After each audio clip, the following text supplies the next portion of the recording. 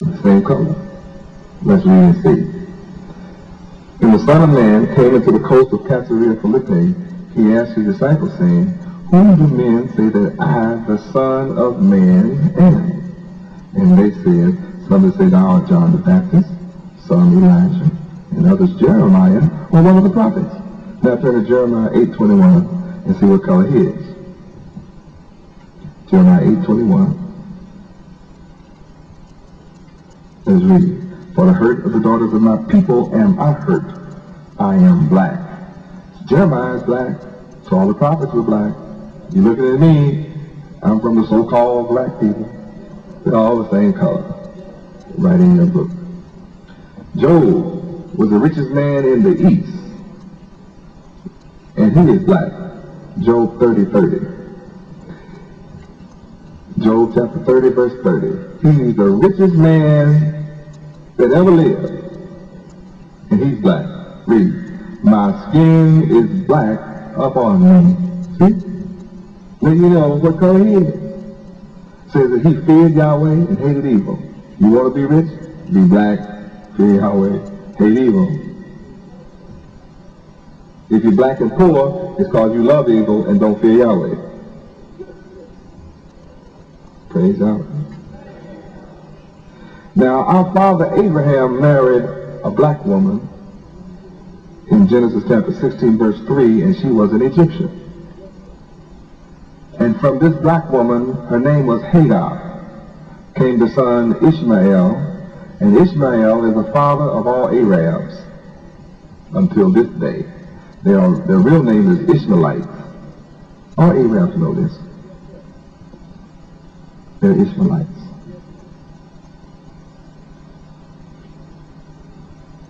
Praise Yahweh. Moses is described as a black man in Exodus chapter 2, verse 11 and verse 19. In verse 11, he's described as a Hebrew. He is a Hebrew. Praise Yahweh. And in verse 19, he looked like Egyptians. Egyptians are black to this day. Now let's go to Proverbs 1 and 1 and check out Solomon and David. Read.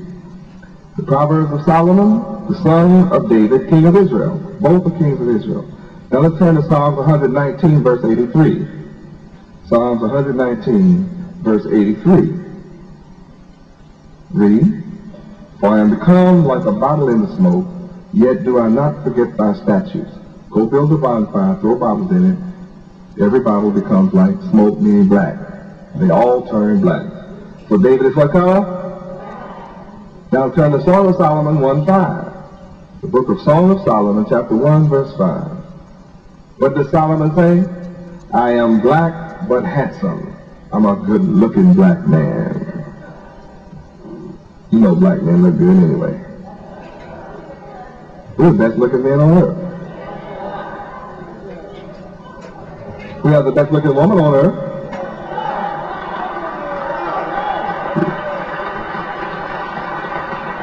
Praise Yahweh. You want to kiss a black woman, you got something to kiss.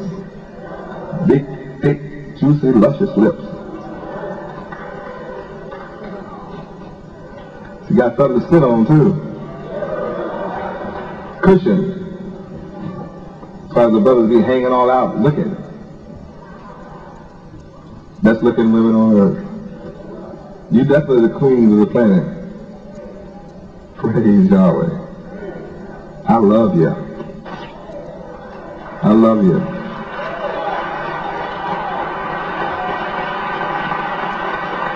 Praise Yahweh. Yahweh, the God of heaven, loves you too. And here we see the kings of Israel, Solomon and David, are black. The Bible says that Solomon is the wisest king that ever lived. 1 Kings 4, 30 and 31. 1 Kings chapter 4, verses 30 and 31 teaches you that Solomon was the wisest king that ever lived. He is world-renowned today for having built King Solomon's temple. And there's a whole world of brotherhood worshiping King Solomon his temple, not understanding what that really is all about, not understanding the true significance of what that is all about. But when you come into the full knowledge of what that temple really represents, you'll come to me right away. You won't wait. You'll go ahead and turn your ring over, come on and take it off, and just hand it to me. And be free from now on. See, the knowledge of King Solomon's temple, since the Bible was written by Masons, it was not written, it was translated. It was translated by Masons, and the Masons' duty was to hide the knowledge of Yahweh from the so-called black man of America, the slave, so as to keep him a slave. The Masons were heard to say, since they ran the country anyway, they were heard to say in the halls of Congress and in the Library of Congress that they had done all possible to extinguish the light so that no black man would ever be able to see it. So even though someone blindfolds you and take you into a room and take your blindfold off and you think you see the light, you never really see it. All you truly see is symbols. See 3 candles, but it's a symbol. You see the Bible as the great light, but then it's 2 Corinthians chapter 3 verse 14 say that your mind is blinded until this day in the reading of the Old Testament. You have a veil over your mind, over your brain, that can only be done away in the Son of Yahweh only. So the only way you'll ever be able to read the Bible with that understanding is through me. I have to remove the veil over your mind. Can only be taken away in Yahweh, then Yahweh, the Son, the potentate. I'm the only one that can give it to you. When you understand the Bible and understand it as the light, then you'll understand who I am. You'll know that I'm the light. See, in the beginning was the Word was with Yahweh, and the Word was Yahweh, the Word. See, so you're on the right track when you find out the Bible is the Word, but you forgot to read John chapter 1, verse 14, which says that the Word becomes flesh. Then in John, it says if you don't believe that the Son is come in the flesh, you are Antichrist. John chapter 4, verse 1 says you are anti-Yahweh, the God that you're studying about. If you don't believe I've come in the flesh. Back to John chapter 1, I am come in the flesh. And in John chapter 1, verse 12, I have the power to make you to become the sons of Yahweh.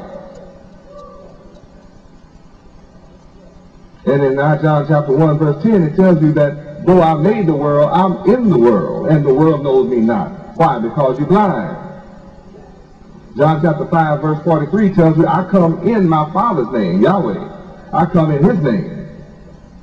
If I came in my own name, you would receive me.